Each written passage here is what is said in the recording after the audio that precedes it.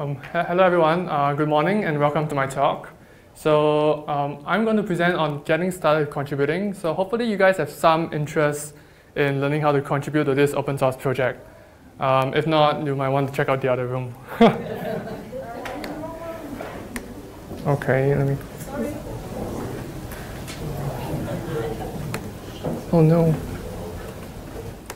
Okay, a little bit about me. So as introduced, I started a college hackathon and I've been contributing to WordPress early this year. So it was part of a class I took at Cornell University where we did open source software engineering. So I had a physical team of 6 people, 6 students, and I had a WordPress mentor who lived not far away. And by not far away, I mean like a 4-hour drive away. So it's because I had this guidance and this first-hand experience, I thought it'd be nice to share with you guys if any of you are interested in learning how to contribute to WordPress. So as a team, we look into multiple components. So I'll introduce components later, but you can think of it as a subdivision of the core code. We looked into Gutenberg, which is a new editor, and we looked into privacy. So privacy is something that's very close to my heart, and it's something that I'm going to share with you guys in this presentation. So at the end of this presentation, I really want to give you guys 4 key takeaways that you guys can remember for contributing. So the first is to understand structure. To me, understanding structure is very important because it gives you a mental model and a framework to understand how coding works for WordPress and how you can investigate the bugs, how you can gain insights from the code, and how you can use it to solve your problems in coding. The second one, start by copying. It sounds like plagiarism, I swear it's not. But when I mean start by copying, it's because no bugs out there or no tickets out there are created equal.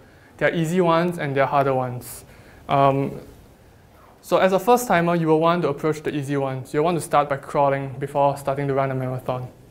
The third one, be bold in finding a community. I think we can all agree that it takes a village to raise a child. No one works in silos. So if you want to start this open source contributing journey and you were to attack it alone, it's very daunting. But if you are not afraid in finding a community, if you want to link up with like-minded peers, attending WordCamp for one, it's going to sustain you and motivate you to do a good job. And the last one is to take it slow. Take it slow. When you contribute, especially if you do it on a voluntary basis, it takes time to get things done. But you can take into comfort that your progress is tracked and your progress is all online in their chat logs. So it takes a slow process, but it gets done. So what was my journey like? I'll take you through my journey, and I like to split into 3 phases. First is recon, where you start to understand what it's like to contribute to WordPress. Next is you set up. It's a first-time thing to get your environment up and running for developing. And the last one is patching. This is the crux of this experience, is where you find a bug that you're passionate in, you write some code to fix it, and then you push it out and you fix it. So let's start with number 1, recon. So if you were to visit WordPress.org on your web browser, you get this beautiful website. You'll want to register an account in the top right-hand corner in the red circle. So once you register an account, you are a contributor. Well done. You also get a Slack account where, if you guys are not aware of Slack, Slack is a channel, a messaging platform where a lot of developers like to get on and discuss ideas. And when you have created an account, you want to hit core below. You can see there's many different ways to contribute, not just coding. I think further down, there's also stuff on like community building and like volunteering at WordCamp itself. It's contributing. But in my talk, I'll focus on contributing to core. And within core, as I mentioned earlier, there's many components. So one component is a privacy component. So a component, it's a subdivision of the core code. And this is an example which I want to bring into two key information. The first one is getting involved with the community. So you can see there's a short write-up there. I'm not sure if those at the back can see. It's weekly meetings and bug scrubs done over Slack. So at an agreed time, people just come online and start chatting to say, hey, I'm having problems with this bug, can you help me fix it? And they brainstorm together. It's because WordPress's philosophy is to work decentralized. You can work from your office, you can work from any country, and you can still hold meetings like that. I think that's amazing. The second one is at the bottom half. So this gives you a very big overview of the privacy component. So at this time, when I took the screenshot, there's like 99 tickets open. Vertically, it's split into the different types of tickets available. I'll explain what tickets are. You can see that some are defects, some are enhancements, and some are feature requests. And then horizontally, it refers to the milestone. So if you guys use WordPress, which I believe you guys do, different releases are staged and they are released in discrete releases, so like 1.0, 1.1 all the way, and I believe the latest one is 5.3. So you can see there's some tickets packed to 5.3, some is awaiting review, so they're not sure how to prioritize it. And the last one is future release, which is deprioritized in respect to 5.3. So what is a ticket? A ticket is a unit of problem that needs to be fixed. And it's tracked by this software, Track. It's a WordPress ticket tracker. So if you go to the website, WordPress.org, and you go to get involved, there's a link that brings you to Track, and you get this screen. So it's usually a huge list of tickets, thousands, tens of thousands. But in this case, there are some things you can add, which are filters over here. So I'll share with you some of the filters available. So one is the component, which I filtered to privacy.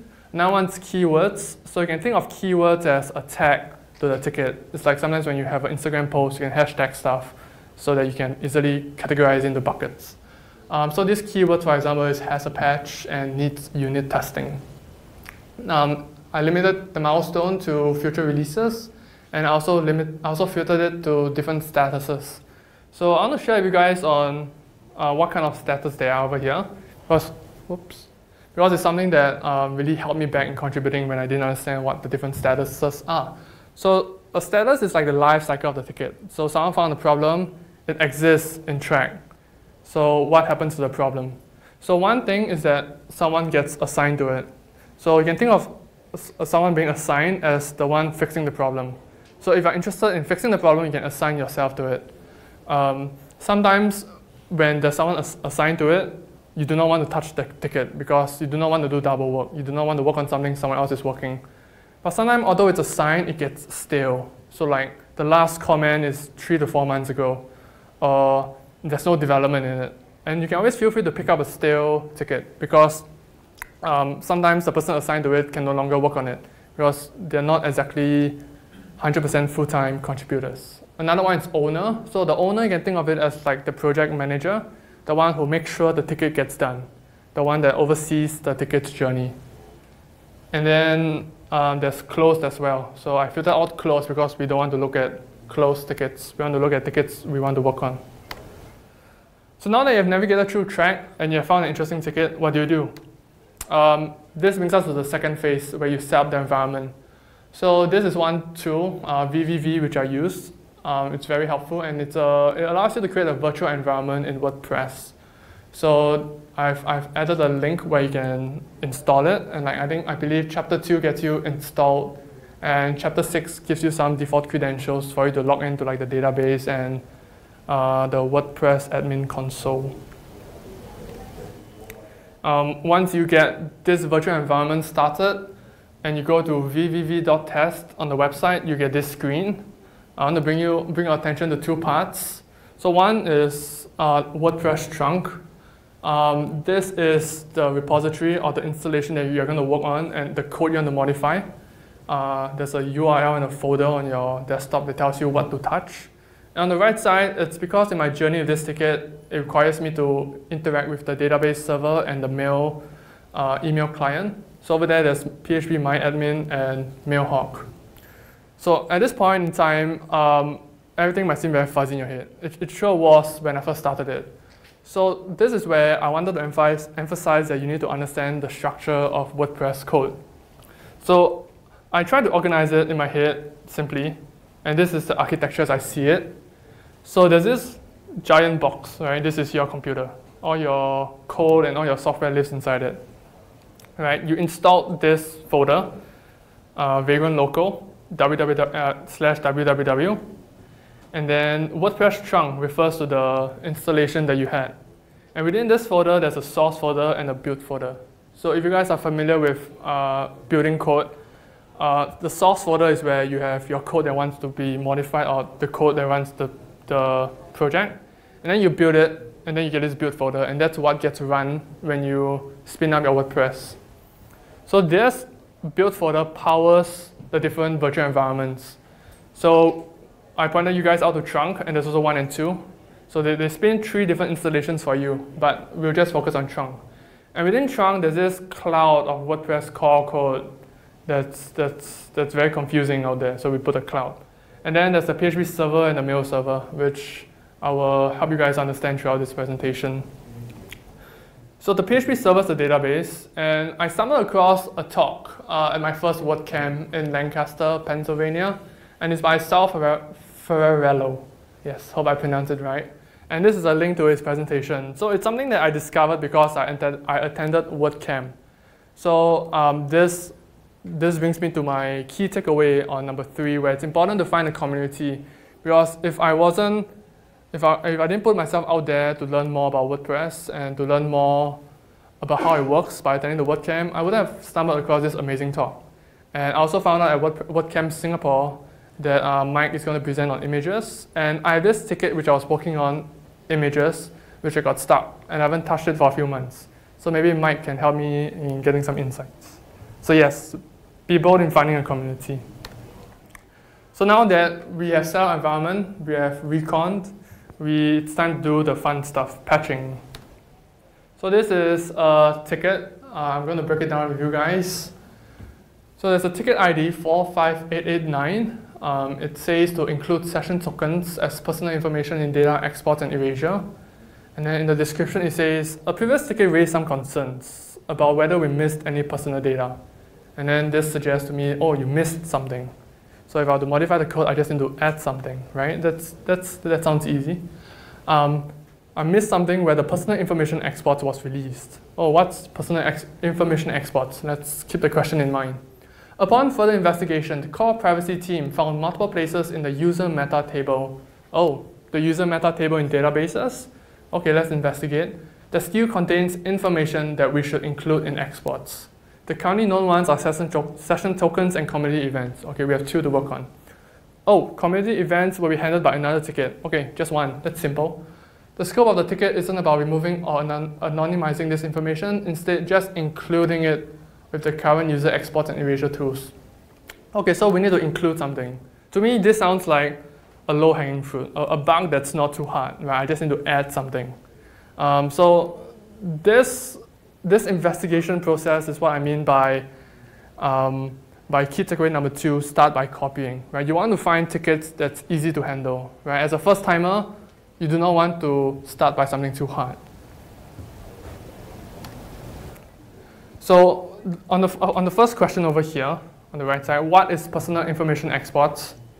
I investigated and I played around the WordPress admin site, and then this is an example of the export where you can get out details about your users. So as a user of your website, I can find out what this website has about me, and I can export out the data. So you can see there's many interesting data points here. And one unique one I found was user registration date. Okay, user registration date. So let's keep that in mind. The other question from before was user meta table in databases. Okay, now that I've attended the database talk, I know how database works. I know what to click. So I went to this screen. Cool. On the left side, there's a WP_user meta. Okay, so this must be the table it's referring to. And there's a bunch of different data points over here. And then when I zoom in, session tokens. Exactly the data point I'm looking for, that the ticket's looking for. So now, all I need to do is take that information and to add it to the personal information exports. So how do I do it? Remember user registration date from before? All I had to do was to search for that phrase in the entire core code. And on the green arrow, you see there's a hit. It says user registration date. So I just bring up the screen and I see the code. I'm like, okay, I just need to include something. So on the red arrow, I just copy and pasted it. I modify the name to session tokens. And on the right side, it's a switch case statement where for different keys, I print different information to my exports. So I just created a new case for session tokens, and if you understand PHP, this code here just passes a PHP object to make sure you get your relevant data points. So with that, I built the code using Grunt. So this is explained in the contributors handbook, and then you can see on the right side, after I built my code and I regenerated this report, there's a user session token at the bottom. So yeah, ticket is fixed. So now that you fixed the ticket, you need to put your work out there, right? So there's 2 ways you can do it. So on the left side is if you upload a ticket, and the right side is if you want to download a patch. So you might want to download a patch because someone's working on a patch, and you want to apply their patch on your system. If you want to write unit tests or you want to verify that their patch works, right? So in this case, we have fixed with a patch. So you can either use Grunt to upload the patch with the ticket ID, or you can just do it manually where we do a svn diff and we save it to a .diff file and we manually upload it on the website. Yep. So this is a screenshot of me engaging on Slack. You can see I'm in the core privacy channel. I'm asking like simple questions, and everyone on the chat was very friendly. Everyone didn't call my questions stupid or ask me to stop asking stupid questions. So yeah, to me it felt very comforting. Yeah. And then on the left side, some of them even reached out to me and had a one-to-one chat with me and said, hey, as a new contributor, you can consider looking at these areas. So shout out to Garrett. He has a Canada flag there, which is kind of cool. He guided me the process. He was like a mentor to me as well, and it really helped me. So you see, people are very friendly on the WordPress community. This is another screenshot of my team at school. If any of you recognize George, he's a WordPress contributor who lives not far away. And the 6 of us were those involved in the team. So as a team, we did some Gutenberg stuff as well, but I will not share in this talk because it's too short. And yeah, I just want to emphasize that it's very important to have a community, because if not for these guys, I felt like I would have just given up at contributing. Like, it's too hard, and it's not something that I'm getting paid for, so why do it? Yeah. So what's the status now?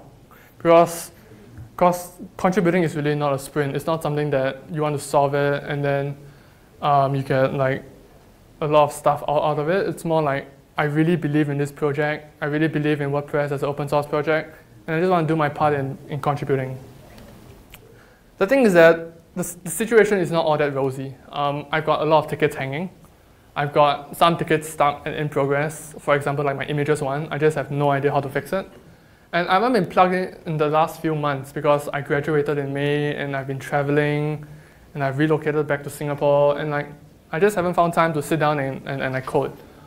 On the plus side, in my journey, I found smaller tickets outside of WordPress. So like some common tickets are like documentation errors. You see typos in their documentation, or you feel like you misunderstand something and you want to clarify it. So because of that, I got several tickets raised. I found issues. I've got several tickets merged.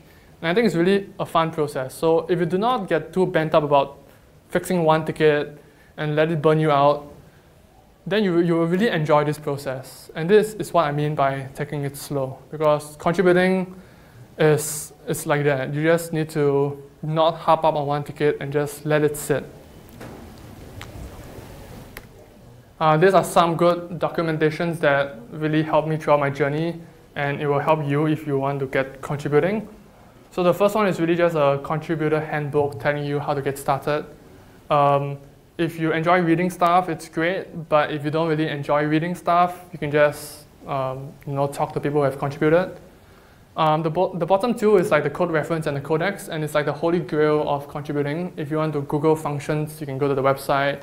You want to find out how functions work or where your parameters are being passed, these 2 links will help you.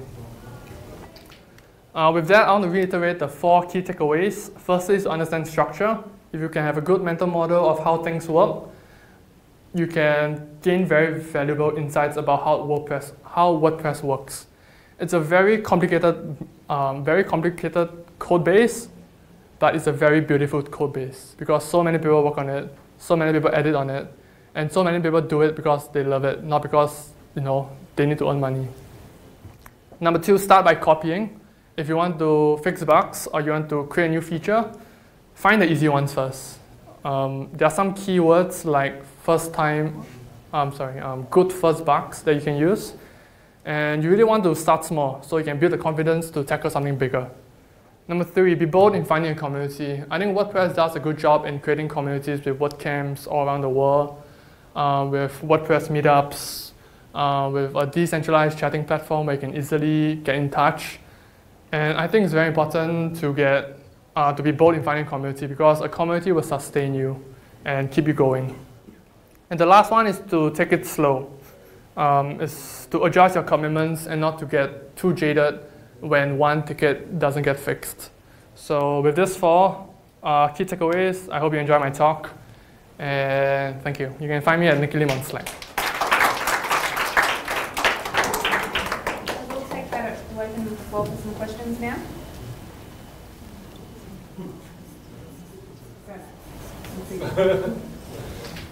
What are the alternatives for varying vagrants? There's a few on the core contributor handbook, but I can't remember it at the top of my mind.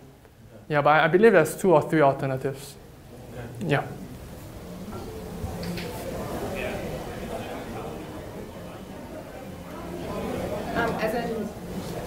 As a non-developer, I've never considered contributing because I had assumed it was all about working on core.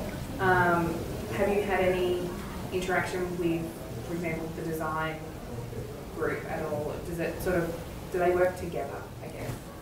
Yeah, I'll maybe share a little bit on Gutenberg. So on Gutenberg, it's managed quite differently. They do not use Track, they use GitHub. And Gutenberg is organized in a way where there's many people on the team because it's such a big project. And I remember one team that did accessibility. So accessibility is making WordPress accessible to those with disabilities or difficulties and stuff like that. So just interacting with the chat logs on GitHub conversations, I noticed some individuals just help give comments and help design to say, WordPress shouldn't use these default colors because these default colors are hard to see on screen readers. And they don't come from a perspective of code, they come from a perspective of using. So I think if you are comfortable getting plugged into the conversations in GitHub and how to navigate a website and how to type a comment, I think there's a lot of value for you to contribute even as a non-coder. Yeah. Yeah, one question in the back.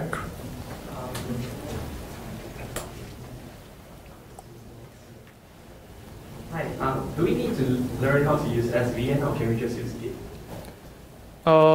If you want to contribute the most of core is SVN for legacy reasons. If you want to use Git, you can contribute to Git, Gutenberg because Gutenberg uses Git. Thanks. Yeah, welcome. One question in the middle.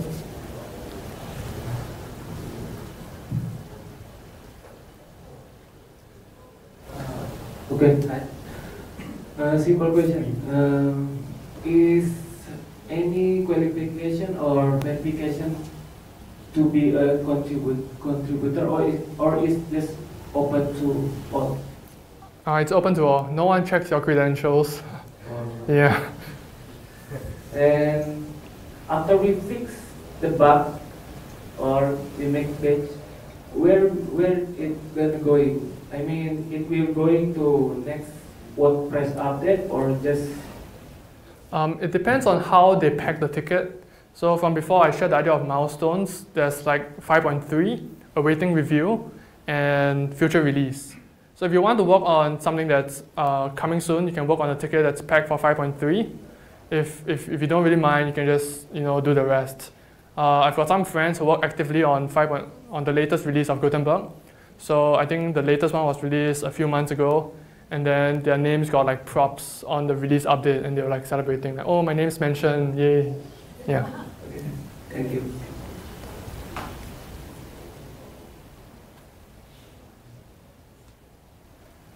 more questions? Okay, I have one more plug. Is that tomorrow there's Contributors Day. I know Mike is doing a workshop on contributing, so if you want to get your hands dirty, you should go for that. Yeah, that's all I have.